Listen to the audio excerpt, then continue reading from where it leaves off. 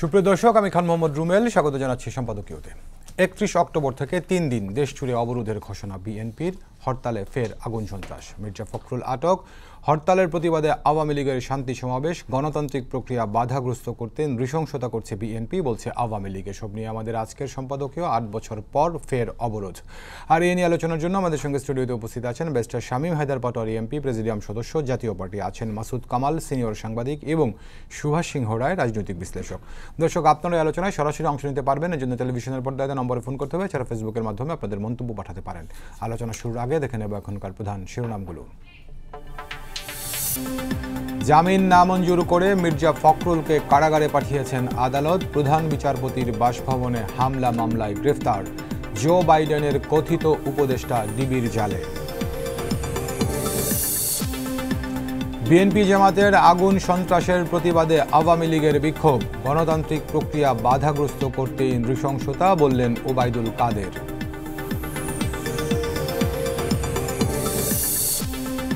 দেশের অগ্রযাত্রা যেন থেমে না যায়, সবার প্রতি আহ্বান প্রধানমন্ত্রীর। ঢাকা বিশ্ববিদ্যালয়ের বিশেষ সমাবর্তনে বললেন, অর্জনগুলো ধরে রেখে সামনে এগিয়ে যেতে হবে। এবং নদীর নিচ দিয়ে বিস্ময়কর যাত্রা, সবার জন্য খুলল বঙ্গবন্ধু টানেল।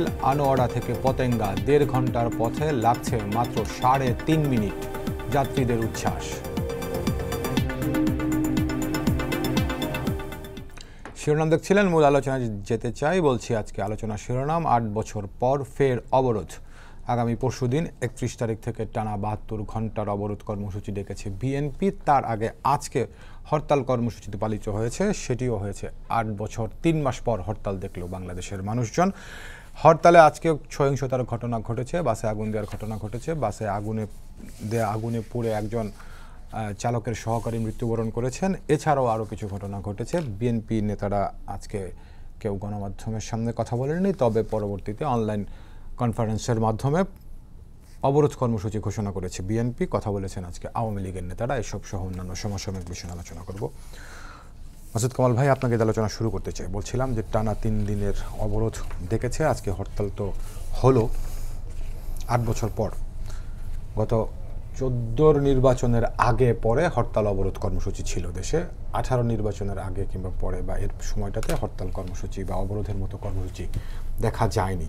তো এই পর্যায়ে এসে বিএনপি আবারও অবরোধ কর্মসূচি ডেকেছে। সরকারি দল আওয়ামী লীগের পক্ষ থেকে যেটি বলা হচ্ছে যে বিএনপি সেই 13, 14, 15 সালের মতো আবারও আগুন সন্ত্রাসের দিকে ফিরছে। উদাহরণ হিসেবে দেখাচ্ছে সরকারি দলের নেতারা। গতকাল 28 অক্টোবর বিএনপির কর্মসূচিতে সহিংসতা হয়েছে। আজকে হরতালের দিনেও বিভিন্ন জায়গায় বাসে আগুন দেওয়ার ঘটনা ঘটেছে, ভাঙচুরের ঘটনা ঘটেছে। আওয়ামী লীগের দাবি এগুলো বিএনপি এবং জামাতের নেতাকর্মীরা করেছেন। বিএনপি তো আজকে কোনো বক্তব্য দেয়নি। তো সব কিছু মিলিয়ে এই যে একটি আশঙ্কার কথা সরকারি দল বলছে, আর বিএনপি বলছে যে তারা দাবি আদায় না হওয়া পর্যন্ত আন্দোলন করবে।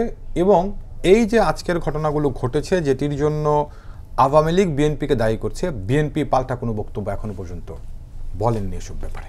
সবকিছু মিলে পরিস্থিতিটা আপনি কিভাবে দেখছেন? দেখুন, আসলে এই দাবি পাল্টা দাবি এটা তো চলতেই থাকবে। হ্যাঁ, হয়তো বিএনপি সুবিধা মতো সময় তারাও দাবি করবে একটা। তো আমি এই দাবির মধ্যে যাব না এই কারণে, কেন যে কে জ্বালিয়েছে, একদম গতকালকে একটা বাসে আগুন ধরানো হয়েছিল। তো সেই বাসের যে চালক, সে বলেছে যে ডিবির পোশাক পরিহিত একজন আসছিল। এখন ডিবি যদি আসে, পোশাক পরে আসবে কেন? কতগুলো খেয়াল করেন প্লিজ। অথবা যদি ডিবির পোশাকই পরতে হয়, সেটা বিএনপিকেই পরতে হবে কেন, আওয়ামী লীগকেই পরতে হবে কেন? তো এগুলি নিয়ে কিন্তু লম্বা বিতর্ক থাকতেই পারে। আমাদের এখানে সমস্যাটা হলো কি, যে যিনি ক্ষমতায় থাকেন কথাবার্তা ওনারটাই শোনা যায়, বাকিদেরটা শোনা যায় না। শোনা গেলেও এত আস্তে শোনা যায়, ওটা নিয়ে আসলে আওয়াজও করা যায় না। কাজেই কে করেছে কে না করেছে সেটা একটা বিরাট বিতর্কের ব্যাপার। আমি যে পয়েন্টটাতে আসবো সেটা হলো যে এই যে নতুন একটা আন্দোলনের নতুন একটা আপনার কি বলবো, এটা অধ্যায় শুরু হলো, হরতাল অবরোধ। এটা আমি একজন সাধারণ মানুষ হিসেবে আমাকে আতঙ্কিত করছে।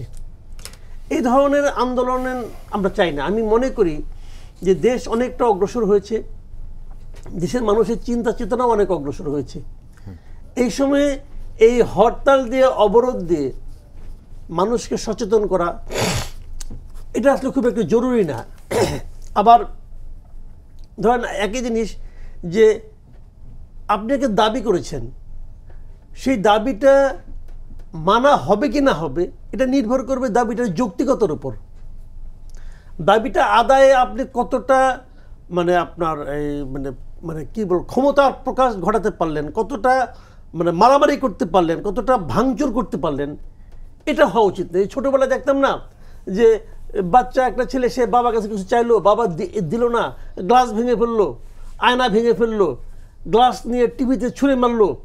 তো এই যে দাবি আদায়ের যে পদ্ধতিটা, এই পদ্ধতিটা আমি মনে করি ভদ্র সমাজে হওয়া উচিত না।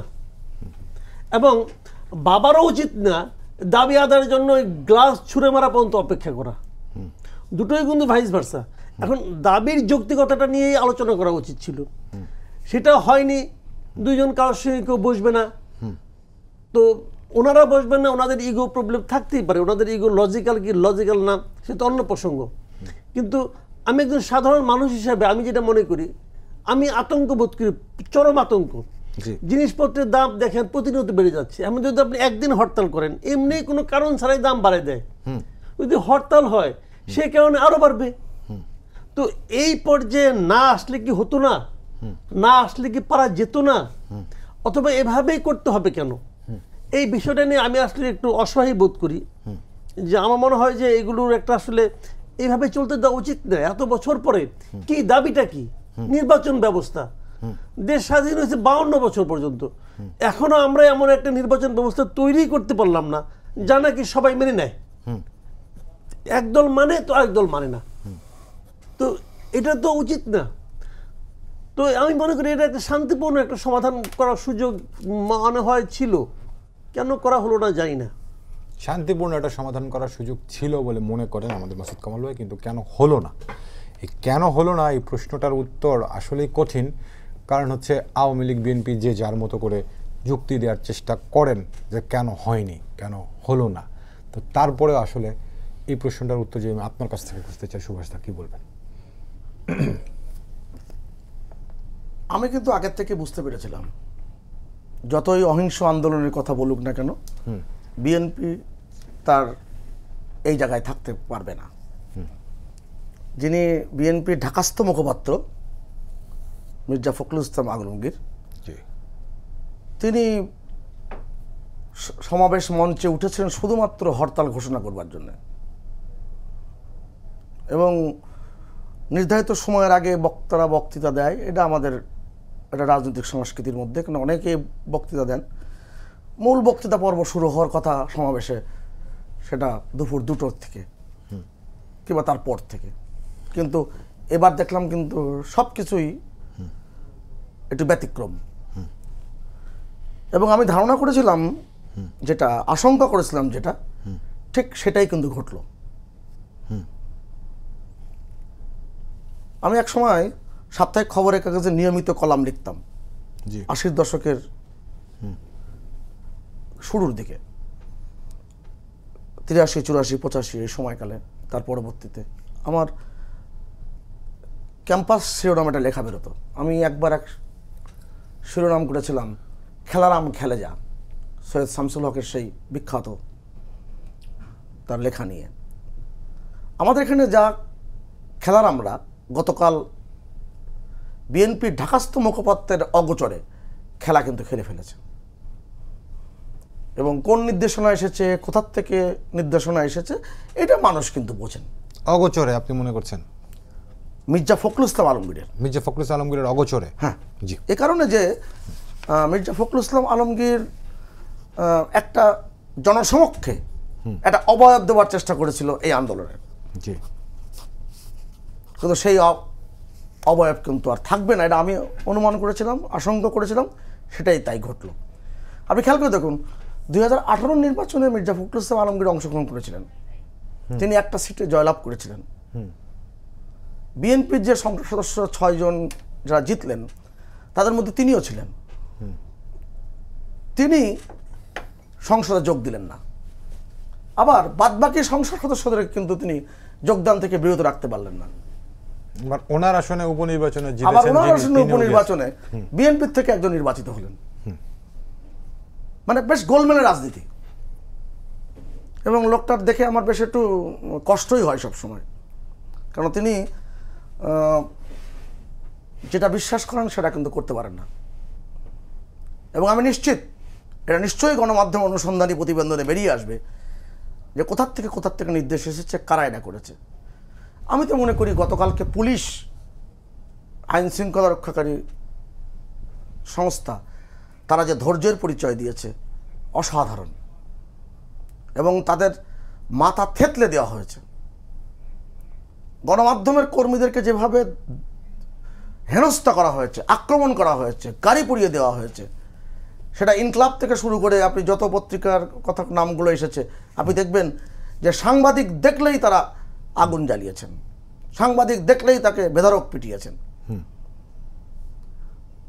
আমি তো আগে বেশ 1 মাস 1.5 মাস আগের থেকে আপনার টেবিলেও বলেছিলাম, তাদের যে অহিংস আন্দোলনের যে সুগার কোটিং ট্যাবলেটের মতন যে প্রলেপ, এই প্রলেপ সব বেরিয়ে আসবে। জি দাদা, এইখানে আপনার যে অনুমান, আপনার যে আশঙ্কা, সেটি ধরেন একরকম সত্য হয়েছে, তাহলে পরে এই জায়গাতে আপনি কোনো অনুমান, কোনো ধারণা করতে পারেন কিনা, যে প্রশ্নটা কামাল ভাই শেষ করেছেন, যে আসলেই একটি সুষ্ঠু নির্বাচনী ব্যবস্থার যে আন্দোলন প্রতি 5 বছর পর পর শুরু হয়, সেটা থেকে আমরা বের হতে পারি না কেন?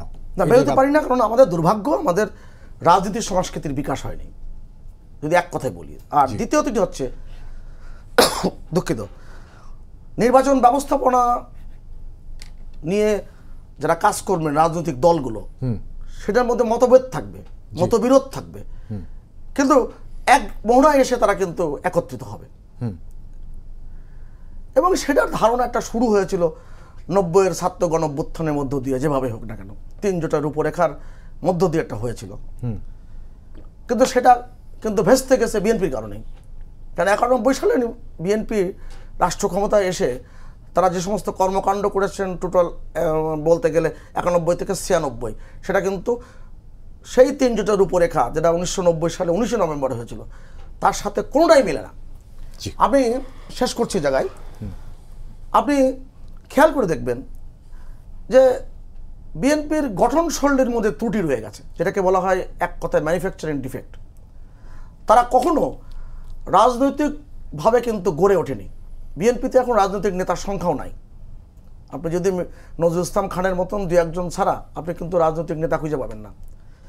আপনার কাছে খুব অবাক লাগে যে বিএনপি 2004 সালে 21শে আগস্টের যে ভয়ঙ্কর ঘটনা, 19 বছর পরে এসে এবারও 2023 সালে মির্জা ফখরুল ইসলাম আলমগীরের মুখ দিয়ে একই কথা শুনতে হয়েছে, যে এই যে সেই লুৎফুজ্জামান বাবর, লুকিং ফর শত্রুজ, পিন্টু সাহেব, এরা কেউ এই ঘটনার সাথে যুক্ত না, সব সাজানো নাটক।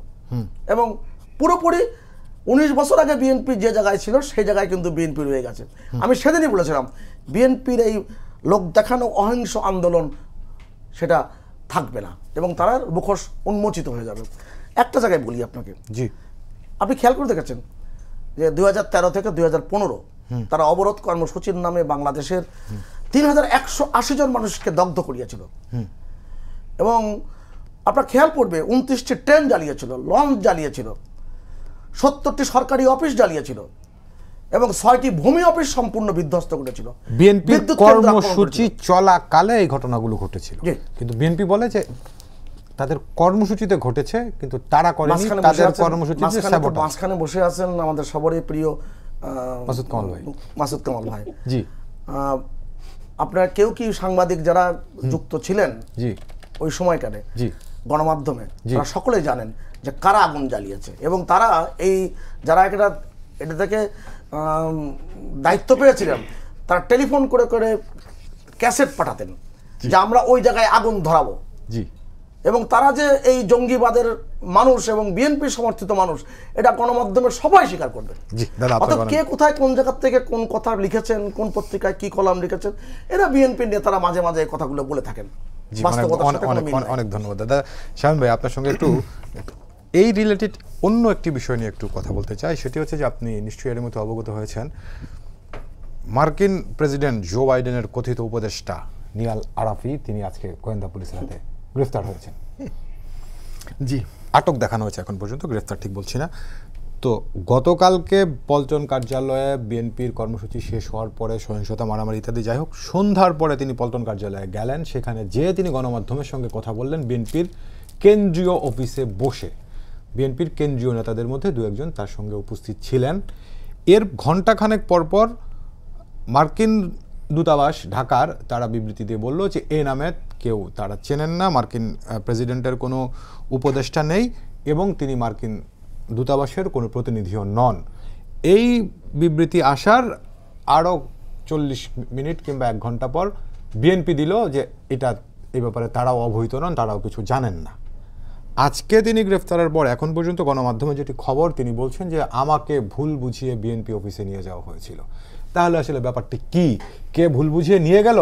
বিএনপির কেন্দ্রীয় কার্যালয়, সেখানে যে একজন লোক যিনি বিএনপির কেউ নন তিনি কথা বলছেন, বিএনপির কেন্দ্রীয় নেতারা তাকে রিসিভ করেছেন, তাদের উপস্থিতিতে কথা বলেছেন, পরে আবার বিএনপি বলছে যে এই ব্যাপারে আমরা কিছু জানি না। পুরো ব্যাপারটি একটু ঘোলাটে মনে হচ্ছে কিনা? এটা একটু ঘোলাটে মনে হচ্ছে। কালকে তো বিএনপির জন্য একটা ডিফিকাল্ট টাইম ছিল, তো সে কারণে হয়তো বা তারা ব্যাপারটা খেয়াল করেননি। আর অফিসিয়াল প্রসেসের মাধ্যমে জিনিসটা হয়তো হয়নি, আনফেয়ার প্রসেস বা ইনফর্মাল চ্যানেলে হয়েছে। তো এটা এখন এই বৃহৎ সমস্যার মধ্যে এটা খুব ক্ষুদ্র সমস্যা। তবে এর মাধ্যমে একটা জিনিস একটু প্রমাণিত হয় না, কিন্তু আপনি যে বৃহদের মধ্যে ক্ষুদ্র মনে করছেন, আমি ক্ষুদ্র মনে করছি না এ কারণে, কারণ বিএনপি নেতারা গত কিছুদিন ধরে মার্কিন রাষ্ট্রদূত পিটার হাসকে উদ্দেশ্য সম্বন্ধে যেরকম মন্তব্য করছিলেন, অবতার বলছিলেন, পিটার হাস কার্যত বিএনপির পক্ষে স্বরাষ্ট্র মন্ত্রণালয় বা অন্যান্য মন্ত্রণালয় এক ধরনের দুতিয়ালি করছিলেন। এরপরে যখন একজন কথিত উপদেষ্টা যান এবং বিএনপি রিসিভও করে আবার অস্বীকারও করে, মানে বৃহদের মধ্যে খুব ক্ষুদ্র বলে উড়িয়ে দেওয়া যায় কিনা? না, এটা ক্ষুদ্রই বলবো, কারণ হচ্ছে পিটার হাসকে অবতার বলেছে বিএনপির একজন নেতা, অফিসিয়ালি না, একজন ব্যারিস্টার শাহজাহান ওমর। এটা ক্ষুদ্রই বলবো, এটা একটা ভুলও তারা করতে পারে। মূল ব্যাপারটা দাঁড়াচ্ছে যে কালকে আমার ধারণা ছিল কালকে সম্পূর্ণ শান্তিপূর্ণভাবে একটি মিটিং বিএনপি করবে। সেখানে বিএনপির জায়গায় দাঙ্গা হলো, হাঙ্গামা হলো, একজন পুলিশ মারা গেল, আরেকজন পুলিশ আইসিইউতে আছে, চিফ জাস্টিসের গেটের কাছে হইচই হলো, জাজেস কোয়ার্টারে হলো, অন রেকর্ড অনেকগুলো ঘটনা ঘটে গেল। আমরা 1 বছর ধরেই আশঙ্কা করছিলাম সংঘাতের, সংঘাতটা শুরু হয়ে গেল। এই সংঘাত হওয়ার পরও 2004 সালে, 5 সালে অথবা 94-95 সালে সংঘাতের দিন আওয়ামী লীগ যেরকম অর্গানাইজড ওয়েতে নেক্সট ডে বা নেক্সট উইক বা নেক্সট মান্থের প্রোগ্রামগুলো ফলো আপ করতে পারতো, সেরকম একটা প্রফেশনাল রাজনৈতিক আন্দোলনের কাঠামো বিএনপিতে দৃশ্যমান হচ্ছে না। কালকের ওই জো বাইডেনের উপদেষ্টাটাও ওই কাঠামোগত ত্রুটির কারণেই হচ্ছে। এটা দায় বিএনপিকে তো কিছুটা নিতে হবে। যদিও বিএনপিকে অফিসিয়ালি বলেছে আমরা আমেরিকার প্রেসিডেন্টের উপদেষ্টার সাথে মিটিং করছি, আমি অবশ্য দেখিনি, ফেসবুকে নিউজ দেখলাম, অফিসিয়ালি তারা বলেননি। কিন্তু তিনি ওখানে যে একটা প্রেস কনফারেন্স করেছেন, যখন তিনি গণমাধ্যমে কথা বলেন তখন বিএনপি কেন্দ্রীয় তারা সঙ্গে ছিলেন, তার বক্তব্য এটা, তার মুখের বক্তব্য ওই তথাকথিত উপদেষ্টার। এনিওয়ে, এটা বিএনপি দায় এড়াতে পারে না, আপনার সাথে আমি একমত। তার পুরোপুরি দায় আবার বিএনপি উপরে যাবে, এখন বিএনপি তো অফিসিয়ালি কিছু বলছে না। নাও ফ্যাক্ট রিমেইন, কালকে একটা সংঘাত হয়েছে এবং আমি আমার ব্যক্তিগত অভিমত, আওয়ামী লীগ কালকে স্বস্তিতে পড়ে গেছে। অর্থাৎ এই যে সংঘাত হচ্ছিল না, সংঘাত না হয়ে কী হচ্ছে, এটা আওয়ামী লীগের জন্য একটা নাবিশ্বাস ছিল। আওয়ামী লীগ আন্দোলন করতে পছন্দ করে, বিরোধী দল আন্দোলন করলে তখন তারা মাঠে কনফিডেন্স পায়, আন্দোলন দমন করতে তারা সিদ্ধহস্ত। তারা অনেক আন্দোলন করে, আন্দোলন কীভাবে হয় এটা জানে, আন্দোলন কীভাবে দমন করতে হয় এটা জানে। কিন্তু এর মাঝখানে যেটা মাসুদ ভাই বললেন, সাধারণ মানুষের একটা নাবিশ্বাস উঠে যাচ্ছে। কালকেও গ্রামগঞ্জে পেঁয়াজ ছিল 60-70 টাকা, আজকে অ্যাক্সিডেন্টালি বিক্রি হয়েছে 150 টাকা। আবার 3 দিনের যে অবরোধ দেওয়া হবে আবার বাড়বে। এই 16 কোটি লোকের দাম বৃদ্ধি পেলে কোন সরকার এটাকে ট্যাকেল দিতে পারবে না। এবং সেক্ষেত্রে যেটি হচ্ছে, কি করতে পারতো আওয়ামী লীগ? আওয়ামী লীগ এটা সংলাপ করতে পারতো, কারণ যদি এভাবেই দেশটা আগায় হয়তো একটা একতরফা ভোট হবে। আমি মনে করি হয়তো বা আওয়ামী লীগের ভোট করার ক্ষমতা আছে এখন পর্যন্ত। একতরফা সংলাপবিহীন ভোট, দুটি কিন্তু সংলাপবিহীন একতরফা ভোট, সেই পর্যন্ত আন্দোলন হবে, সরকার আন্দোলন দমন করবে, ইকোনমির ক্ষতি তো হবে, রিজার্ভ তো আরও কমবে, দ্রব্যমূল্য বাড়বে, ব্যবসা বাণিজ্য কমবে, জব কাট হবে।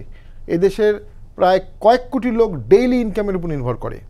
3 থেকে 4 দিন তার ইনকাম না হলে ওই 3-4 দিন তার নাবিশ্বাস উঠে যাবে এবং ক্রাইম বাড়বে অ্যাজ এ হোল। যখন পুলিশ আন্দোলন দমন করবে তখন ডে টু ডে ক্রাইমগুলো কীভাবে করবে?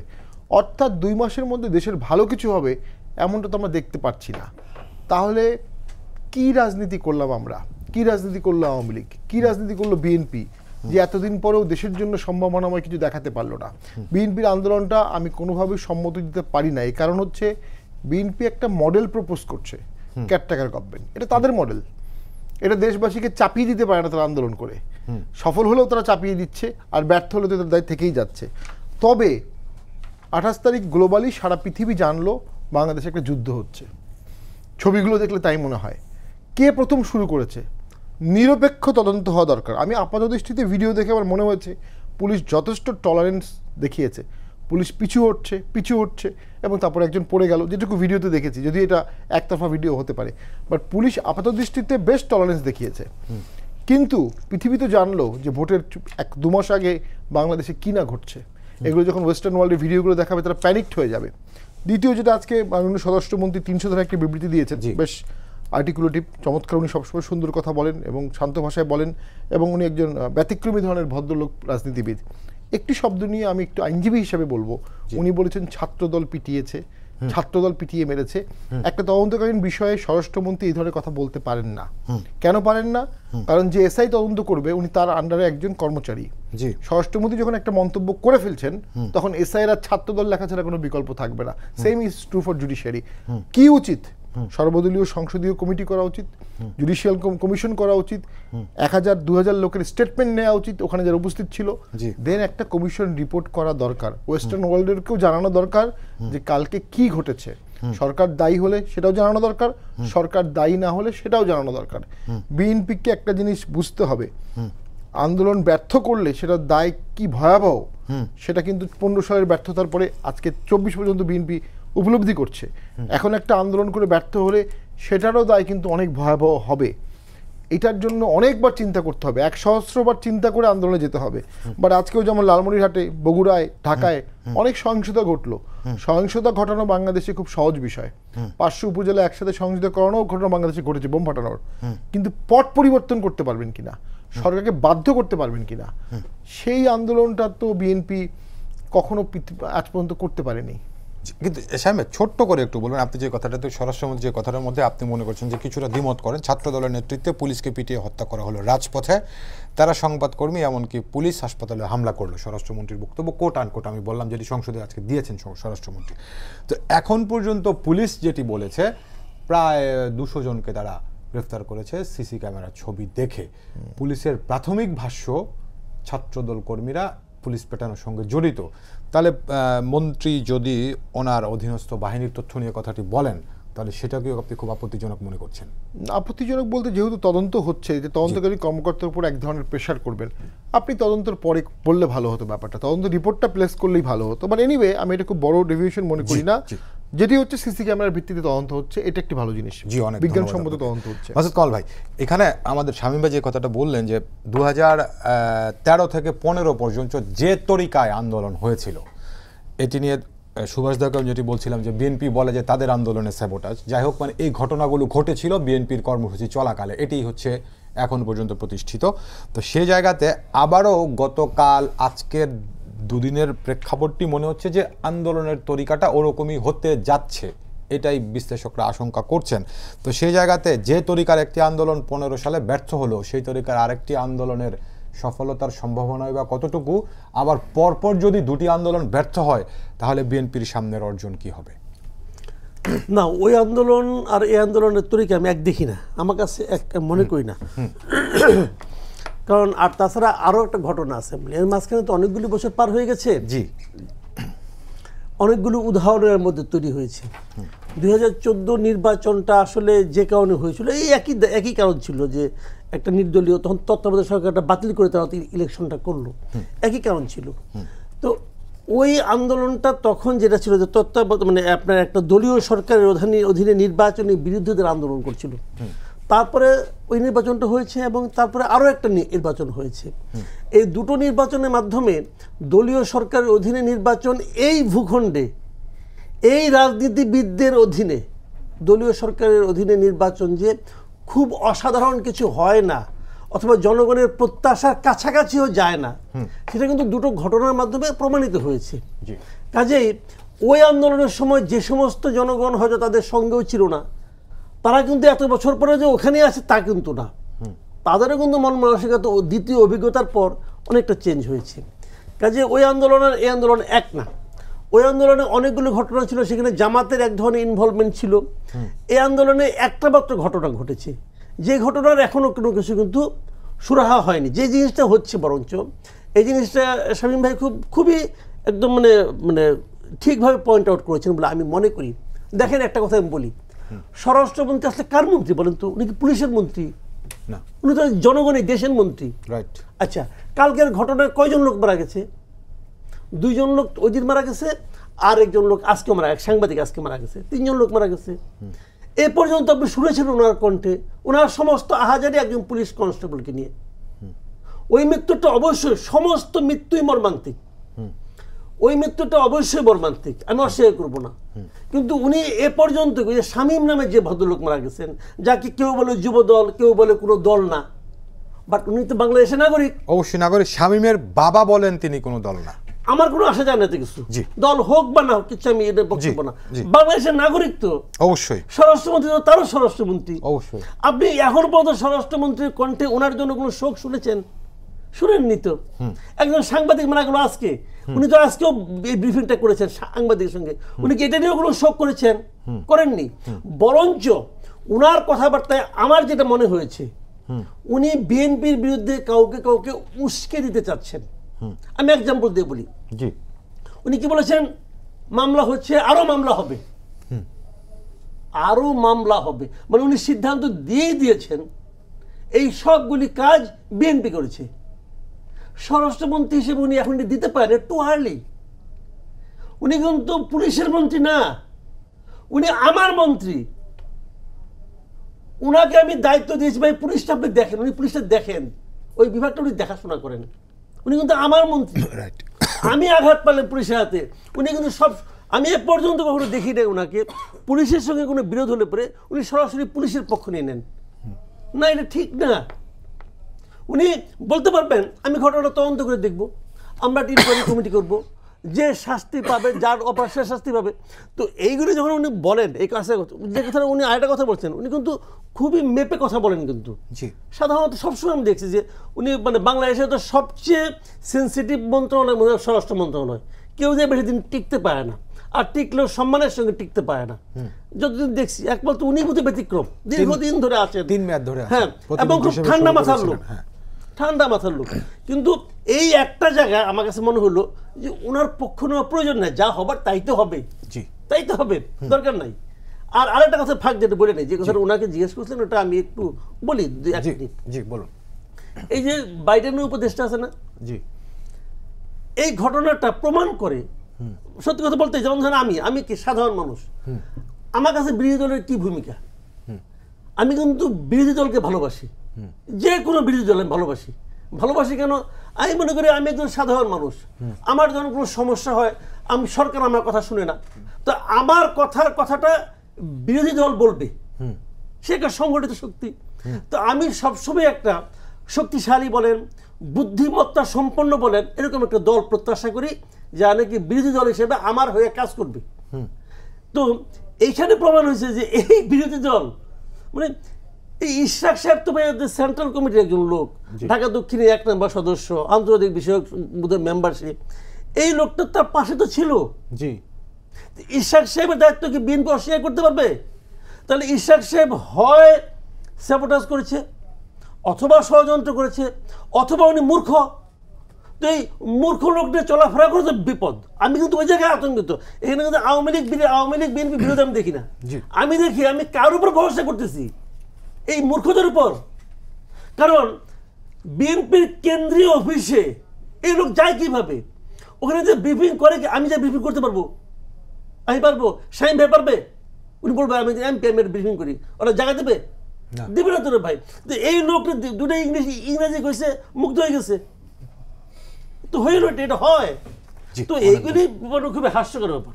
সুভাষদা, একটা ব্যাপার একটু আপনি যদি বলছিলেন যে নজরুল ইসলাম খানের মতন এরকম মানে সিজন রাজনীতিবিদ বিএনপিতে কজন আছেন, তো বিএনপির কমিটি বা কেন্দ্রীয় কমিটি এখন দেখেন যারা আছেন মোটামুটি সবাই তো বিএনপির রাজনীতিটা অনেক দিন ধরে করে আসছেন, ছাত্রদল যুবদল করে করে অনেকে বিএনপির স্থায়ী কমিটির মেম্বার হয়েছেন। বিএনপির হয়েছেন ছাত্রদল যুবদল করে গয়েশ্বরচন্দ্র রায় বিএনপি স্থায়ী কমিটির সদস্য, তিনি একসময় যুবদলে ছিলেন। আমানুল্লাহ আমান বিএনপির এখন আমানুল্লাহ আমান বিএনপি স্থায়ী মেম্বার নন, কিন্তু তিনি ছাত্রদলের রাজনীতি হাতে গুনতে পারবেন। আমি বলি হাতে গুনতে পারবেন আপনি যেরকম। আবার আমি যেটা বলছি, আজকে থেকে আরো কয়েক বছর আগে বিএনপিতে যেরকম সাবেক আমলা নির্ভর একটি দল ছিল, এখন সাবেক আমলা বিএনপির কেন্দ্রীয় নেতৃত্বের মধ্যে আপনি কয়জন দেখেন? আপনি সামরিক বেসামরিক আমলা হিসেব করেন? হ্যাঁ, সামরিক জেনারেল মাহবুব, জি জেনারেল মাহবুব তো আত্মীয়ের মধ্যে পড়ে, মির্জা ফখরুল ইসলাম আলমগীর, তাই না? জি। তাকে দলের কর্মীরা কিভাবে জুতো পেটা করেছিলেন এটা দেখছিলেন গণমাধ্যমে, বুঝতে পেরেছেন? এবং স্থায়ী কমিটির সদস্যরা কয়জন আছেন, কয়জন দেশে চাকর বাকর সহ কোভিডের সময় চলে গেছেন আর ফেরেননি। এটা অদ্ভুত দল। আমি প্রথমে আপনাকে বলেছি না, মাসুদ কামাল ভাইকে আমি খুব শ্রদ্ধা করি এই কারণে তিনি অকপটে কথাগুলো বলতে পারেন, এবং এটা খুব জরুরি। কিন্তু গণতান্ত্রিক ব্যবস্থাপনায় এই আপনার বুদ্ধিবৃত্তির চর্চা এবং তথ্য অনুসন্ধান এবং জবাবদিহিতার জায়গায় আনাটা খুব জরুরি। তা সেটা যদি করতে যান, আপনি দেখবেন ভারতবর্ষের রাজনীতিতে সরোজিনী নাইডু ছিলেন, স্যার তেজ বাহাদুর শেখপুর ছিলেন, রাজা চক্রবর্তী গোপালাচার্য ছিলেন, কিন্তু আমাদের তো এইভাবে আমরা লোক খুঁজে পাই না। এই কারণে যারা পাণ্ডিত্যের তেজস্ক্রিয়ায় ভরপুর, তারা কি সঠিক সময় সঠিক কথা বলেন? আমার অক্টোবর আসলে আমি আতঙ্কিত কেন হই? এই দেখুন, একজন বৌদ্ধ ভিক্ষুর ছবি, অক্টোবর 2001 সাল। এই ছবি আপনি দেখাতে পারবেন? আপনি সব ছবি দেখালে আপনি দেখাতে পারবেন না। এবং আপনি কখনো শুনেছেন পুলিশ হাসপাতাল আক্রান্ত হয়েছে? কখনো শুনেছেন কিনা? গতকালকে 28 অক্টোবরে বিএনপি যা করেছে, 2006 সালে 28 অক্টোবর তাদের পতন দিবসে তার জামাতকে দায়িত্ব দিয়েছিল আওয়ামী লীগ ঠেকানোর জন্য, আওয়ামী লীগকে রুখে দেওয়ার জন্য, সে ঘটনায় ঘটিয়েছে। অর্থাৎ সামান্যতম পরিবর্তন হয়নি। আর বিএনপি পরিবর্তন হওয়ার লক্ষণ তো আমি দেখি না। যারা প্রতিদিনই হুঙ্কার দেন, প্রতিদিনই বলেন যে পালিয়ে যাবার পথ পাবেন না, আপনি এই কথাগুলো যখন বলতে থাকেন, তখন কিন্তু মানুষের কাছে যে বার্তাটা যায় যে এই দল তো ভয়ঙ্কর দল, এটা তো আগেও ক্ষমতা দেখেছি, আগেও তো জ্বালিয়ে পুড়িয়ে মানুষ মেরেছে, ক্ষমতা থেকেও পালিয়ে জ্বালিয়ে পুড়িয়ে গেছে, ক্ষমতার বাইরে থেকেও করেছে। ভয়ঙ্কর ভয়ঙ্কর ঘটনার কথা বলতে থাকলে অনেকগুলো ঘটনা বলা যাবে। কিন্তু মাসুদ কামাল ভাইয়ের এই যুক্তিটা কিন্তু আমি মানি যে আমার একটা শক্তিশালী বিরোধী দল প্রয়োজন। আপনার মনে আছে গণফোরাম যখন তৈরি হয় প্রথম ইঞ্জিনিয়ারিং ইনস্টিটিউটে, বাংলাদেশের বিজ্ঞজনদের অধিকাংশই কিন্তু এই মঞ্চে উঠেছিলেন, বেগম সুফিয়া কামাল সহ। আপনি খেয়াল করতে, ডক্টর কামাল হোসেনের সাথে অনেকে আওয়ামী লীগের মন্ত্রিসভায় গুরুত্বপূর্ণ মন্ত্রণালয়ের দায়িত্বে পেয়েছে, তারাও কিন্তু দু একজন ছিল। এবং যারা অর্থ মন্ত্রণালয়ের দায়িত্বে পেয়েছেন, তারাও কিন্তু ওখানে ছিল। কিন্তু মানুষের যে প্রত্যাশা, সেই প্রত্যাশার জায়গাটা ওই যেই গণফোরাম কেন্দ্রিক যে অবয়ব তৈরি হয়েছিল, তারা কিন্তু করতে পারেনি। এই জন্য শওকত ওসমান আব্দুল গফফার চৌধুরীকে হাত ধরে বলেছিল যে তুমি গত সপ্তাহে যে লেখা লিখেছো, তুমি শেখ হাসিনার বিরুদ্ধে লিখেছো, কিন্তু দোহাই গফফার, শেখ হাসিনার বিরুদ্ধে কিছু লিখো না। কারণ ক্রাইসিসের সময় বয়স তো কম হলো না, ডান বাম কত নেতাই দেখলাম, শেখ হাসিনা ছাড়া কাউকে খুঁজে পাওয়া যায় না। আপনি খেয়াল করে দেখুন তো, বিএনপির তার গঠন প্রণালীর তো যা বলার, তো আমি যা বলবো তার চেয়ে বেশি বলতে পারবে কিন্তু মাসুদ কামাল ভাই। আপনি খেয়াল করে দেখুন, আপনি হুসাইন মোহাম্মদ এরশাদের মৃত্যুর পর ওই শূন্য আসনে বিএনপি কাকে নমিনেশন দিয়েছিল? নিশ্চয় মনে করতে পারেন রিটা রহমানকে। আপনার এই খায়রুজ্জামানের স্ত্রী মেজর খায়রুজ্জামানকে, মেজর খায়রুজ্জামান বঙ্গবন্ধুর হত্যাকারী। মেজর খায়রুজ্জামান 2001 সালে 1 অক্টোবরের নির্বাচনের পর দিন তিনি বঙ্গবন্ধু মেডিকেল বিশ্ববিদ্যালয়ের প্রিজন সেলে ছিলেন। সেখান থেকে তাকে মালয়েশিয়ান অ্যাম্বাসেডর করা হয়েছে। অর্থাৎ এই বিএনপি, আপনি যদি সংক্ষেপে আমাকে বিএনপিকে বলতে বলেন, তাহলে আমার জন্য একটু কষ্টকর, কারণ বিএনপির রূপ আমি দেখি আছি। অতএব ওই অন্য কোনো রূপে বিএনপিকে আমি দেখবো আমি প্রত্যাশা করি না। তাহলে কি দাদা বাংলাদেশের রাজনীতির যত রোগ সবকিছুর জন্য বিএনপি দায়ী? আপনি তো অসাধারণ প্রশ্ন করেছেন। দায়ী কেন নয়?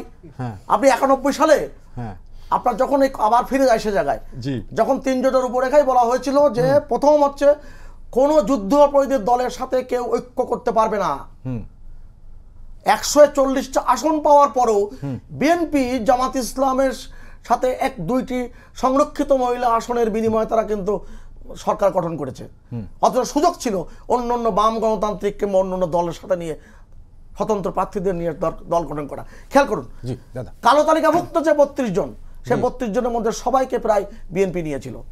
এম কে আনোয়ার পরবর্তীতে মন্ত্রী হয়েছিল, কেরামত আলী মন্ত্রী হয়েছিল। অতএব আপনি যদি আজকের বাংলাদেশের যদি রাজনৈতিক প্রক্রিয়া বলেন, রাজনৈতিক প্রক্রিয়া তো ধ্বংস হয়েছে বঙ্গবন্ধুর হত্যাকাণ্ডের মধ্য দিয়ে, অপরাজনৈতিক খেলার মধ্য দিয়ে। I will make politics difficult for the politician. এই যে রাজনীতিবিদদের জন্য রাজনীতি কঠিন করে দেওয়ার, এই যে বিএনপির প্রতিষ্ঠাতার যে উক্তি, সেই উক্তি ধারাবাহিক এখন চলছে। আপনি বাংলাদেশকে রাজনীতি বিবর্জিত করতে চায়, বাংলাদেশকে রাজনীতিবিদদের সমস্ত ক্ষমতাকে ম্রিয়মান করতে চায়। মির্জা ফখরুল ইসলাম আলমকে যদি বিএনপির মধ্যে সেই সম্ভাবনার জায়গা যদি তৈরি করে থাকে, সেটাকেও তারা নস্যাৎ করবে দেশের বাইরে বসেও, সেই কাজটি করেছেন। অতএব খুব গুরুত্বপূর্ণ বিষয় কিন্তু আমি অবতারণা করছি। আমি এখনো মনে করি গতকালকের ঘটনায় ঢাকাস্থ প্রতিনিধিরা কিন্তু কোনো কিছু হয়তো এরকম জানতেন না, যারা দায়িত্বে ছিলেন। এটা সব বাইরে থেকে করা হয়েছে, নির্দেশে করা হয়েছে। জি জি জি জি, আপনাকে অনেক ধন্যবাদ শামীম ভাই। ধন্যবাদ। কালকে জনসভায় ব্যাপক লোক হয়েছিল এবং সেইটাকে যদি বিএনপি কোনোভাবে মিটিং শেষ করে তাদেরকে আবার বাসায় ফেরত দিতে পারতো, সবাই উজ্জীবিত থাকতো, এইটার একটা ম্যাসিভ মিটিং তো শুরুই করতে পারেনি। এখন করেনি। আওয়ামী লীগের সাথে আন্দোলন করতে হলে বিএনপিকে আন্দোলনের টু দ্য এক্সটেন্ট আন্দোলন ইজ কনসার্ন, আন্দোলনকারী আওয়ামী লীগ হতে হবে। সেটা বিএনপি কি পারবে? দেখুন, আন্দোলন এদেশে যতগুলো হয়েছে, ঢাকা বিশ্ববিদ্যালয় সহ চারপাশে বিশ্ববিদ্যালয়, ইডেন, ঢাকা কলেজ, এরা ম্যাসিভ সেই আন্দোলনে কন্ট্রিবিউশন করতো। অর্থাৎ তখন ওইসব জায়গায় বিরোধী দলের শক্তিশালী দৃশ্যমান সংগঠন ছিল, তারা আন্দোলনে নেমে আসতো, তারপরে আন্দোলন সফল হয়েছে। এখন তো সেই সুযোগটা নাই। পুলিশ এখন অনেক সক্ষম, পুলিশের সাথে শুধু জনগণ পেরে ওঠা এই মুহূর্তে কঠিন যদি আপনার ঐক্যমত হয়। মানে আওয়ামী লীগ বিএনপি একসাথে যদি পুলিশের বিরুদ্ধে আসে, তখন সেটা সম্ভব, এছাড়া তো সম্ভব না।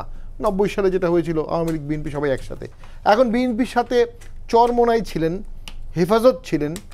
আমি কালকের পর থেকে তাদের কোনো স্টেটমেন্ট দেখিনি, হয়তোবা দিয়েছে, আমার চোখে পড়েনি। তো এরপরে একটা ডাইমেনশন বোঝা যাবে যে বিএনপি কি আসলে একটা সর্বদলীয় কিছু করতে পারছে, নাকি শুধু বিএনপির আন্দোলন। আজকে সন্ধ্যার পরে জামাত আমির একটা বিবৃতি দিয়েছেন মির্জা ফখরুল ইসলাম, ওটা মানে পাশাপাশি মিলে যাচ্ছে, সময় এবং টাইমিংটা মিলে যাচ্ছে। তো শুধু জামাতকে দিয়েও আন্দোলন সফল করা খুব কঠিন হবে যদি চরমোনাই, হেফাজত সব দল একসাথে না হয়। দলীয় ইস্যু না জাতীয় ইস্যু, যেটা আমি প্রথমেই বললাম, বিএনপির ইস্যুটা জাতীয় ইস্যু হবে যখন সবগুলো দল দু একটি বাদে তাদের কাছে আসবে। শুধু একা বিএনপির দাবি তো এটা হবে না। আরেকটা হচ্ছে 14-15 সালে কিন্তু ঢাকার বাইরে আন্দোলন হয়েছিল, সেখান থেকে বিএনপি এখন অভিজ্ঞতা নিচ্ছে, তারা ঢাকার ভেতরে আন্দোলন শুরু করতে চাচ্ছে। দেখুন, শেষ করে দিচ্ছি, কালকে লোক কত হয়েছিল, 3 লক্ষ, 5 লক্ষ, 7 লক্ষ, আমি জানি না। তারা তো আন্দোলন করতে আসেনি, এটা সুভাষদা ইঙ্গিত করলেন, তারা বক্তব্য শুনতে আসছে। তাদের এলাকার এমপি প্রার্থী ভবিষ্যতে যারা হবেন বা সাবেক এমপি, বর্তমান এমপি, তারা সবাই মিলে লোক নিয়ে আসছেন, তারা বক্তব্য শুনবেন, মিছিল দিয়ে চলে যাবেন। তো এত লোক যদি আন্দোলনের জন্য প্রিপেয়ার থাকতো, তো কালকে ঢাকা শহর কলাপস করতো। সেটা তো হয়নি, সেটা হয় না, কখনই হয় না। রাজনৈতিক দলের আন্দোলন করা লোক থাকে খুব কম। রিটা রহমান মনে হয় মশিউর রহমান জাদুর মেয়ে, জাদুর মেয়ে, ওই পরিচয়টাও ইম্পর্টেন্ট, ওই জন্য হয়তো তার ওই এলাকায় একটা গুরুত্বপূর্ণ ভূমিকা আছে। নাও সামনের বাংলাদেশ কি হওয়া উচিত, কিন্তু আবার এখানে একটা মজা আছে। এই 20 দলীয় জোটভুক্ত একটি ছোট দলের হয়ে প্রথমে তাকে নমিনেশন দেওয়া হয়েছিল 18 নির্বাচনের পরে, আবার উপনির্বাচনে সেই দলটাকে বিলুপ্ত করে বিএনপির পক্ষ থেকে নমিনেশন দেওয়া হয়েছে। আচ্ছা, হতে পারে ওই মশিউর রহমান জাদুর ন্যাপের পক্ষে বিপক্ষে কিছু ব্যাপার আছে আর কি। সো যাই হোক, এখন যেটা আমাদের সামনের দিনগুলোতে যেটা করা উচিত, ডেফিনেটলি বঙ্গবন্ধু কন্যা এত কিছু করতে পারেন, একটা সংলাপও করতে পারেন। একটা সংলাপ যদি করা হয়, ন্যাশনাল ডায়ালগ করা হয়, যেখানে আজকের দিন এই মুহূর্তে আমি মনে করি আওয়ামী লীগ আপার হ্যান্ডে আছে, এই মুহূর্তে সংলাপে আওয়ামী লীগ আপার হ্যান্ডে আছে, আরও কিছুদিন থাকবে বলে আমার প্রেডিকশন। কিন্তু সবসময় সংলাপে আপার হ্যান্ডে থাকবে এতটা প্রত্যাশা করা আওয়ামী লীগের কখনোই ঠিক হবে না। তো আমি মনে করি বল যখন আপনার কোর্টে, আপনার তখন কাটাকাটি করে গোল দেওয়া উচিত। আওয়ামী লীগ এখন সংলাপ ডাকা উচিত। দেশে একটা অন্তর্ভুক্তিমূলক ইলেকশন না হলে এটার ফার রিচিং কনসিকুয়েন্স হবে। ওয়েস্টার্ন ওয়ার্ল্ড স্টেটমেন্ট দেবে এবং বাংলাদেশে একটা, যেটা আমি বারবার বলেছি, 14 সাল বা 18 সালে একটা ভোট করে ফেলাই ছিল টার্গেট। এবার শুধুমাত্র একটা ভোট করা আওয়ামী লীগের টার্গেট হওয়া উচিত না, তাহলে আওয়ামী লীগ পোস্ট ইলেকশন ক্রাইসিসে পড়বে। এবং যারা আজকে আমাদের দেশের ইলেকশন নিয়ে চিন্তা করছেন, rightly R wrongly what ever, তারা একতরফা ইলেকশন হলে কী করবেন সেটাও তারা মাথায় রেখেছেন। আওয়ামী লীগ যেমন একটা ছকে হাঁটছে, তারাও একটা ছকে হাঁটছে। তো সেটার থেকে আমি মনে করি তাদের সাথে ডিল করার থেকে তো বিএনপির সাথে ডিল করা সহজ। ছোট্ট করে বলতে একতরফা, আপনি বলছেন একতরফা নির্বাচন, একতরফা বলতে বুঝে বিএনপি না আসলে একতরফা হয়ে যাবে, বিএনপি নাই আপনারা আছেন নির্বাচনে, তাও কি একতরফা? না, এতটা একতরফা হবে না। একটা হচ্ছে 14 সালের ইলেকশনে 154টা আনকন্টেস্টেড ছিল, রাইট, হয়তোবা সামনের ইলেকশনে আনকন্টেস্টেড হবে না, কিন্তু ভোটারের ঢল নামানো খুব কঠিন হবে যদি বিএনপি না থাকে। আনকন্টেস্টেড আপনারা হতে দেবেন না নিশ্চয়ই? হয়তোবা। জি জি, ধন্যবাদ। মাসুদ কামাল ভাই, একটু সময় আমার কম, তারপরে জানতে চাই যে আমাদের শামীম ভাই যে কথাটা বললেন যে বিএনপির এবারে চরমনের পীর কিংবা হেফাজত ইসলাম বা অন্যরা কেউ বিএনপির জন্য বিবৃতি দিয়েছেন কিনা শামীম ভাইয়ের চোখে পড়েনি, অন্তত পক্ষে আমারও চোখে পড়েনি, জানি না আপনার চোখে পড়েছে কিনা। কিন্তু আমি যেটি জানতে চাই, বিএনপির দীর্ঘদিনের জোট 4 দলীয় জোট থেকে 18 দলীয় হলো, তারপর 20 দলীয় জোট হলো, সেই জোটটা 22 বছরের জোট, বিএনপিটিকে বিলুপ্ত করে দিয়ে যুগপৎ আন্দোলনে গেল সমমনা দলগুলোকে নিয়ে, অর্থাৎ মোটামুটি ঘুরে ফিরে 20 দলীয় জোটে যারা ছিলেন তারাই সমমনা জোট, যুগপৎ আন্দোলন। তো এই 20 দলীয় জোটটা ভেঙে দেওয়া কি বিএনপির জন্য লাভ হলো না লস হলো, এখন কি মনে হচ্ছে আপনার কাছে?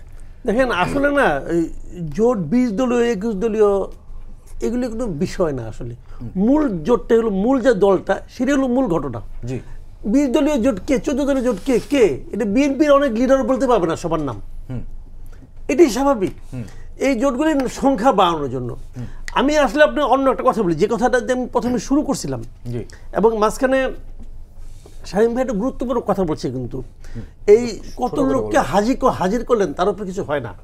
বাংলাদেশে আমি এটা আগেও অনেক জায়গায় বলেছি যে বাংলাদেশে ক্ষমতা পরিবর্তন করতে হলে জনগণ তো ক্ষুব্ধ হতে হয় সরকারের বিরুদ্ধে, পাশাপাশি রাষ্ট্রীয় যে প্রতিষ্ঠানগুলো আছে তার মধ্যে কোনো না কোনো একটাকে অথবা একাধিককে জনগণের সঙ্গে নামতে হয়, তা না হলে হয় না।